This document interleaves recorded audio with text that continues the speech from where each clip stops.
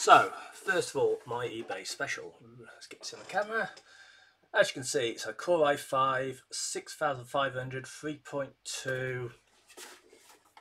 Pull the label back. 3.2 gigahertz.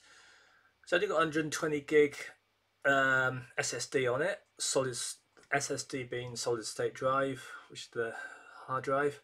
But it's an SSD one, so it's not mechanical. It's a solid state electronic one, which are faster. It's got Windows 10 on it, which is good. I don't like Windows 11. Windows 10 is simpler, and it's still supported. Okay, so this computer, as you can see, is a HP ProDesk. Get this in the camera. Right, this thing's quite nice actually. Got aluminium front to it. At the back, we've got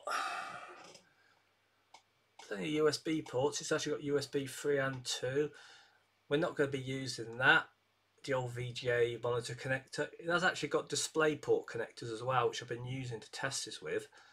But we're going to take this apart because this is just a donor motherboard and the RAM. I'm not even going to use the power supply. I'm not going to use the power supply, the PSU, because there's a PSU in the plugs in there and it's in there. I'm not going to use that because I've bought a custom MSI one off Amazon. It's about 50 quid. Because I'm going to put in a RTX 580 graphics card. I need more power to supply it. As I say, I'm building this for my son for his Christmas present. He's going to see. By the time I'm not going to upload this till after Christmas Day.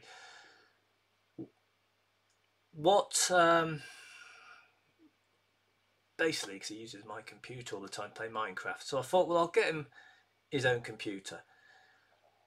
I looked at the specs, the recommended specs for Minecraft, and it said an i5, something like a 4870, so 4th generation i5 processor, and I thought, wow, this one's got to sit if I get this. But then I've been watching YouTube videos of gameplay with this processor, and I thought, it's okay, but I know what's going to happen. He's going to think, yeah, but does laptop, which is actually a gaming laptop, but I use it for video editing, is better.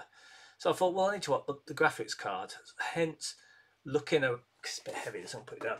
Hence, looking around for graphics cards. Now, I soon realised you can pay a lot of money for graphics cards, but I saw a review on eBay for one of these ones you can get from AliExpress.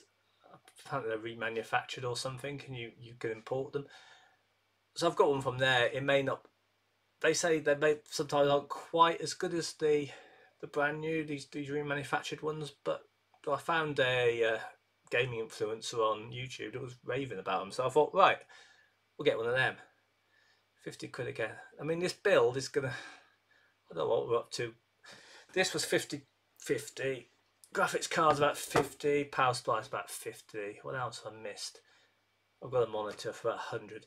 More than I was planning to spend on a Christmas present, but I got a bit carried away because I've got enjoying building this. Yeah, I wouldn't normally spend that much on Christmas presents because I'm a bit tight.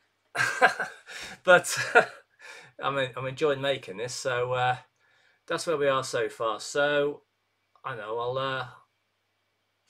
I'll show you the power supply next.